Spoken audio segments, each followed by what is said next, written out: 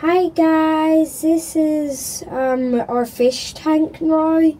As you see, we've put in plants, the big tall green ones. We got them from a river and they're doing pretty well, and we moved this plant and the fish tank is looking so well now, and all the sticklebacks are doing so well as well.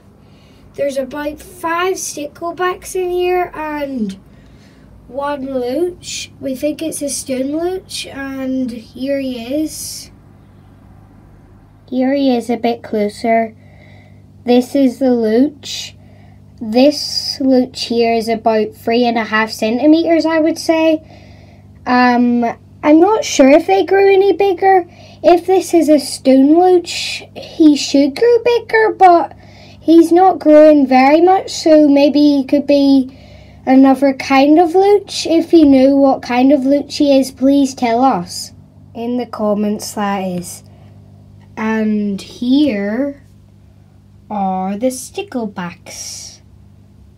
Here's only 4 of them, but there is 5.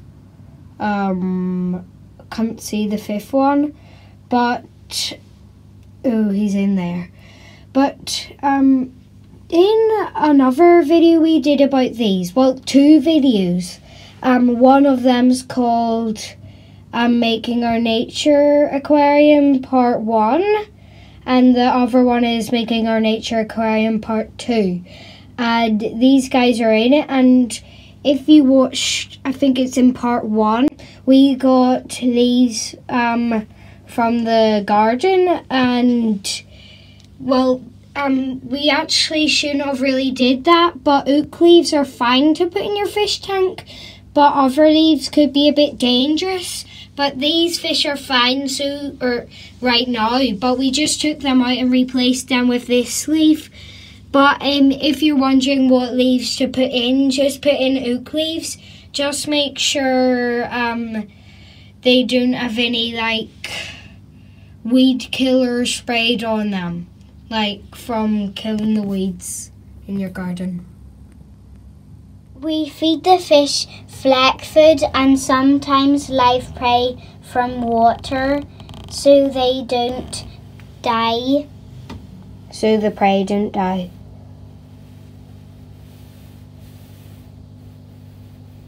We're feeding them flecks now, and pretty soon when I put my finger in with the water, they're all going to be eaten out of my hands. So let's see if they are going to be brave and eat out of my hands.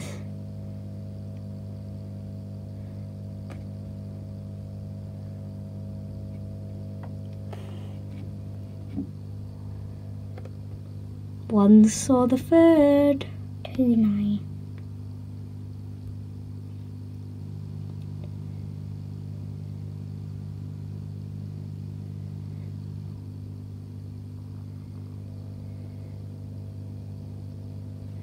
Sticklebacks are pretty cool because you can get fish that eat out of your hands, but there's not very much fish that would be tame enough to.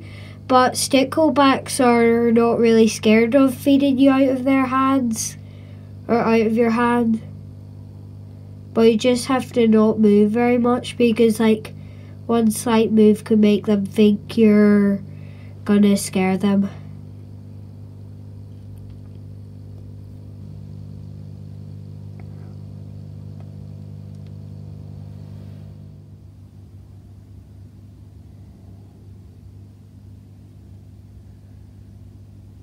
Here's the big one.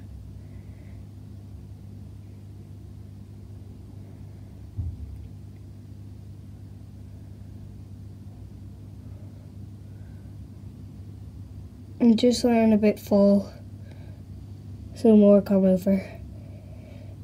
Sometimes if you have sticklebacks, sometimes they will fight each other, but this is normal because like sometimes it's just sometimes they just do it for playing even.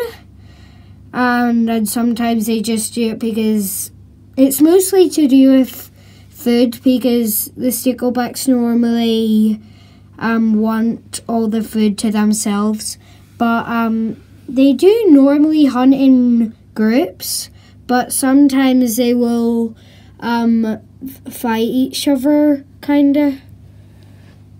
If you're someone that lives in the UK, and you might be able to get sticklebacks in like places like America, but I think in UK there's quite a lot. So if you live in the UK and you're wondering what kind of fish to get, sticklebacks are very good for pets. All you have to do is either go to a lake, big pond, or either go to a lake or a big pond, or even a tiny stream or a river, and you'll probably find sticklebacks.